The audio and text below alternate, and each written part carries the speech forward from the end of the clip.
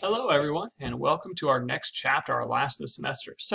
Today's video is going to be on differential equations and slope fields. So let's first off talk about what a differential equation is. A differential equation, and we're going to see this phrase a lot, a differential equation is an equation containing a function and its derivatives.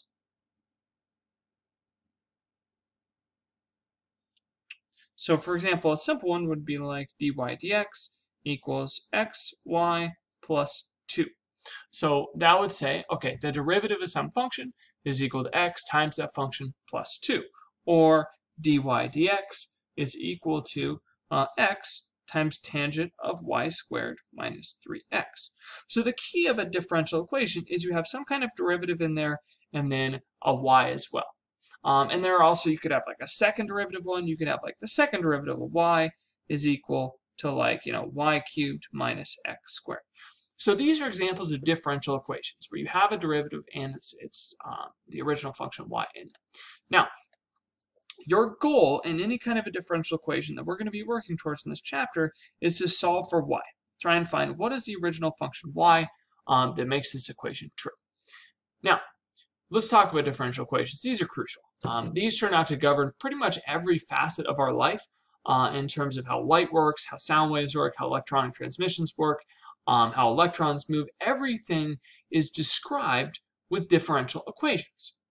Even physical properties like acceleration and velocity can be described with differential equations. So some people, their entire life is spent just solving differential equations.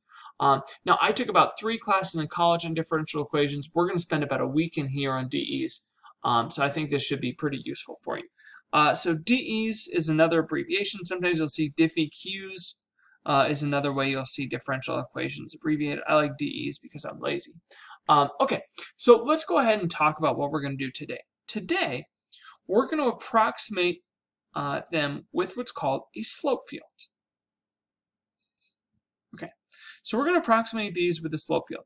So here's what a slope field looks like. I'm going to show you this. So here's a cool example of a slope field. So this is for the differential equation. Dy dx equals y squared minus 2x plus 1.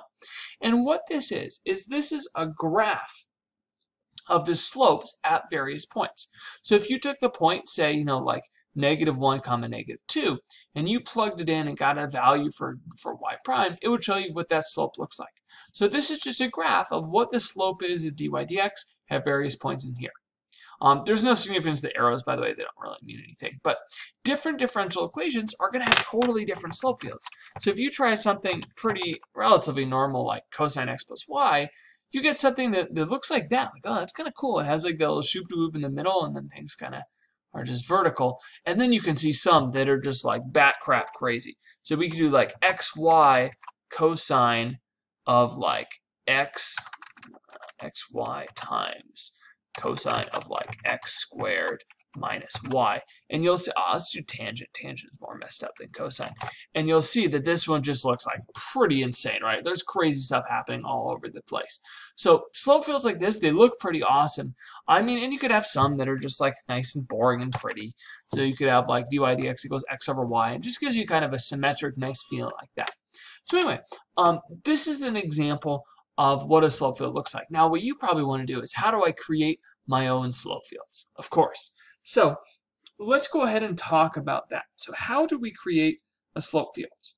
Now, a slope field, again, like I said, is a graph of the slope at various points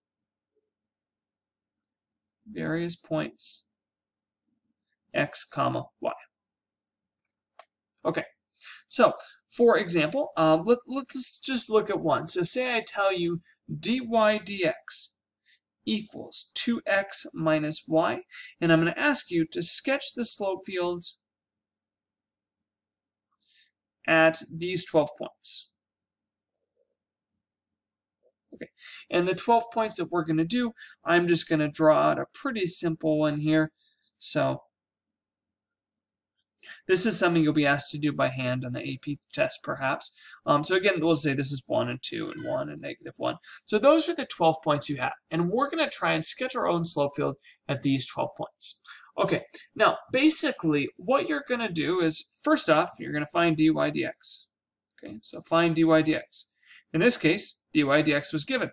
That was very easy. Second, and usually it'll be given. Second, at each point, so at each point x comma y, I'm going to plug that in to find the slope. Okay.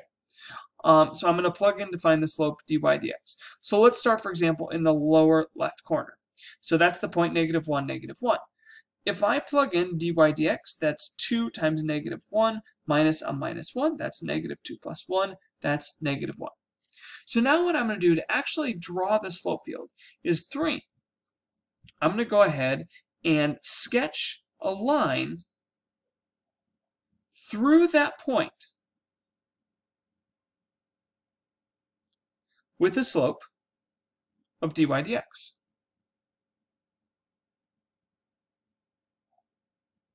Okay. So at that point, I'm going to draw a line with a slope of -1. Now, just to go over what that's going to kind of look like, right? You don't need to be perfect. But like if you have, a slope of 0, it looks like that.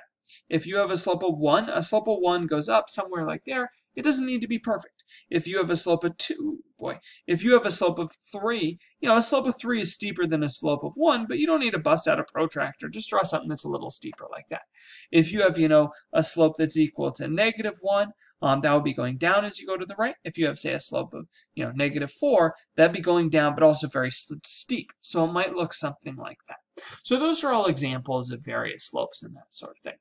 Okay, so let's go from here. Let's go ahead and draw this out and finish this out. Okay, so -1, -1, we had a slope of -1.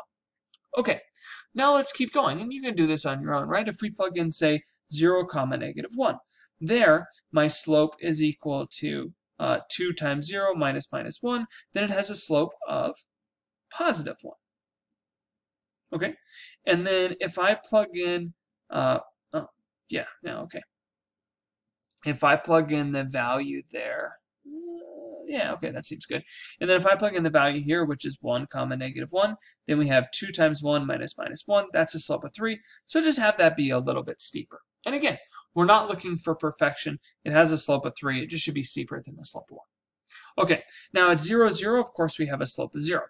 If we look at the point -1, 0, my dy dx there is equal to 2 times -1, which is -2.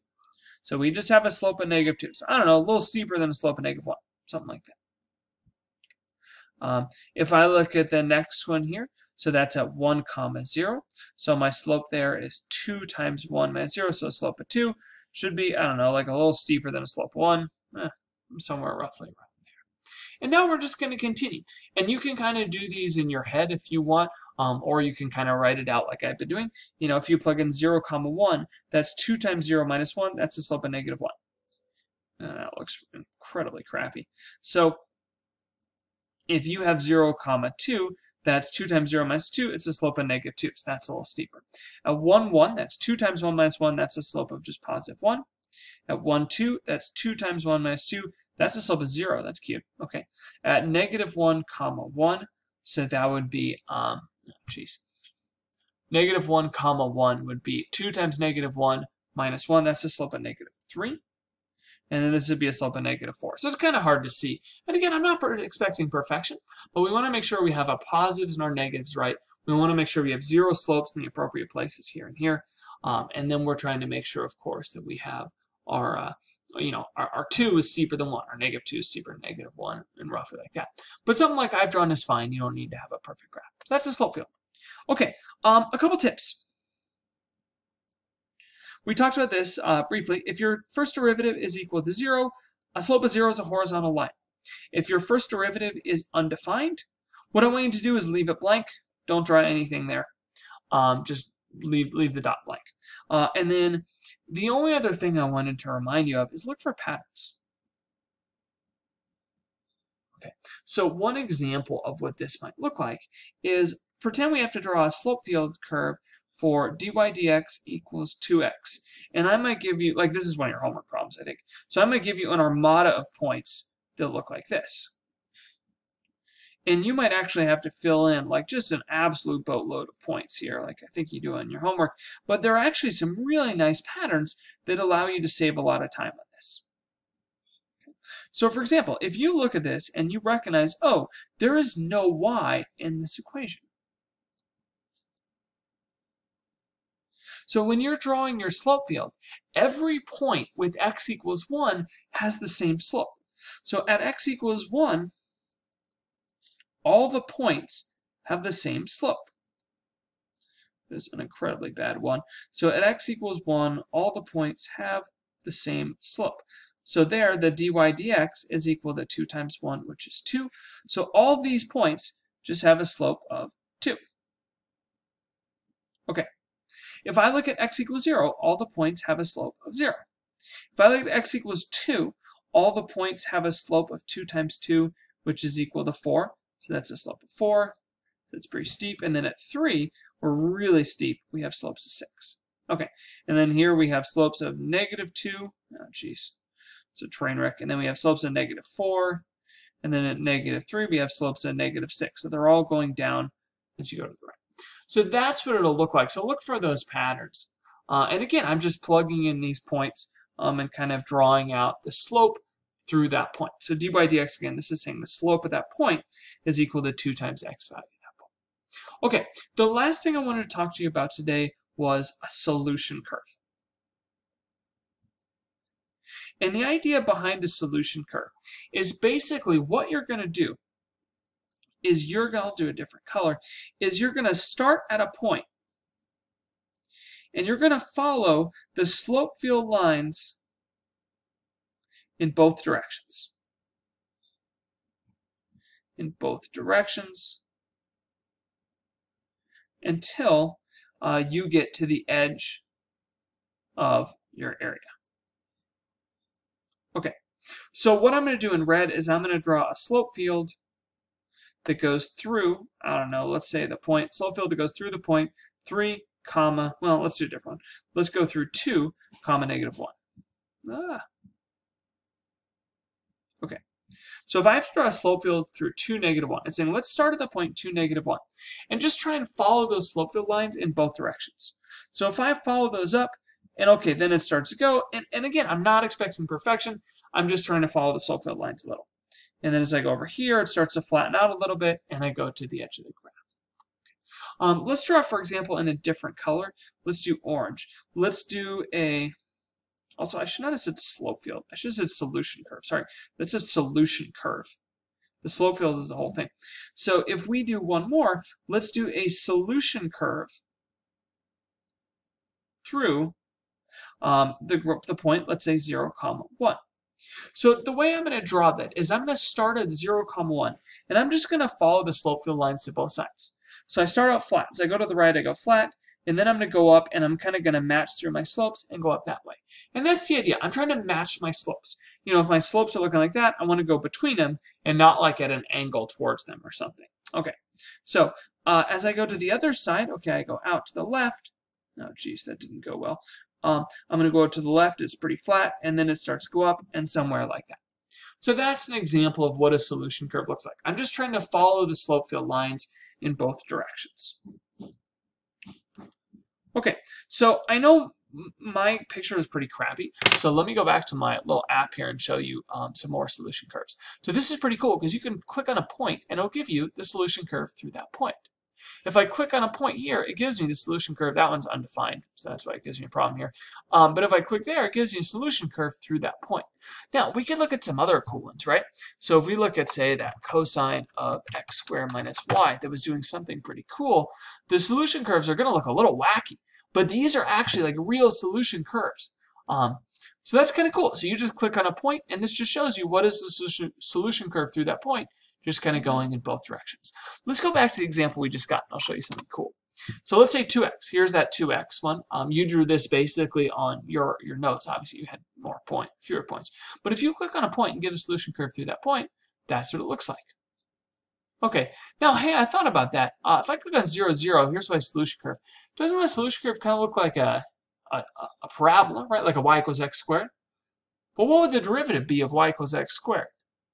The derivative would be 2x And the dy dx is 2x? Oh. What if I click down here at -3? Well, that looks like the curve of x squared minus 3. What would the derivative of x squared minus 3 be? Oh, it'd still be 2x. Oh. Oh. There is something interesting at play here. I will see you all soon. Thanks for watching.